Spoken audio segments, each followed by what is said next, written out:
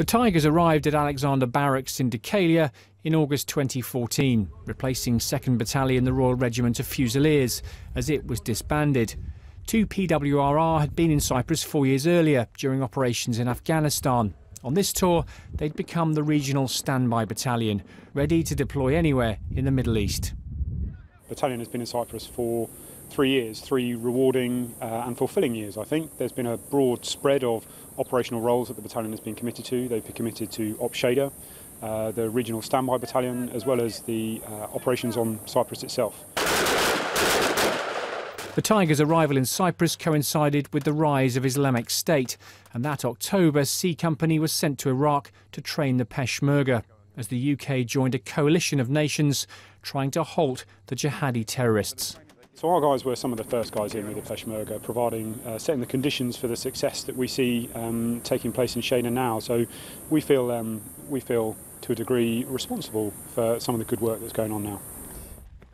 As well as that mentoring mission, the battalion has spent the past 3 years training hard, exercising in the heat of Cyprus and maintaining all the military skills they need as infantry soldiers.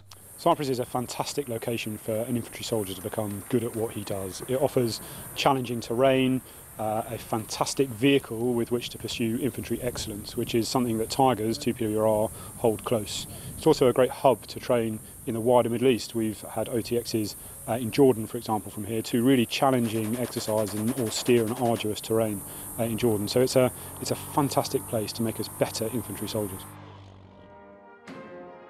During their time on the island, the battalion also consecrated a new regimental colour, their previous flag presented to them 2 decades earlier by Diana, Princess of Wales.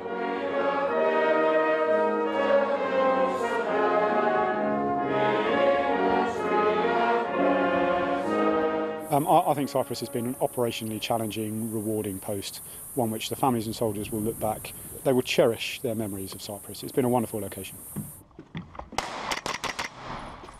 This year marks PWRR's 25th birthday, and as they return to the UK to celebrate that anniversary, the 2nd Battalion is also preparing to re-roll, becoming a light mechanised infantry battalion, the start of a new chapter in the Tigers' history. Simon Newton, Forces News, Decalia in Cyprus.